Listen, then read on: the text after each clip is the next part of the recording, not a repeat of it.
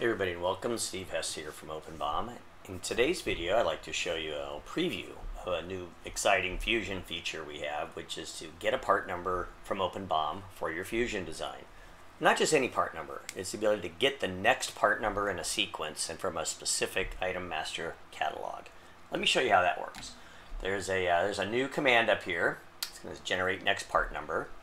And what I've done is in my OpenBOM account I have configured my catalog. In this case, it's my Fusion360 items catalog. And I've used the part number setup here to configure a range of numbers in a format. So I've done that ahead of time, and you can see now that if I add a new item to this catalog, I get part number 1020, part number 1025. I've set up to increment by 5 in my example. So okay, here's a catalog that is dispensing part numbers in the proper order with the proper format that I want. So now let's go back to Fusion. Let's take a look at this new command, generate part number. So I'm greeted with a new dialog where I can choose from any of my OpenBOM catalog item masters, but in this case I'm going to choose Fusion360. I'm going to click this button here, generate new part number. So I'll get another dialog. It tells me what's going to happen.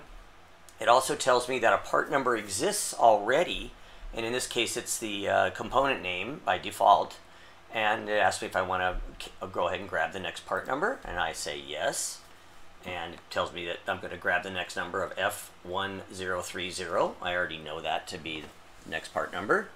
I say go ahead and get that part number, and that's done. So now if I'm in Fusion, if I open the property for this item, I will see that its part number is the next one in the sequence. So that's going to be released very soon, and that is get next part number from OpenBOM for Onshape. I hope you enjoyed that. Thanks.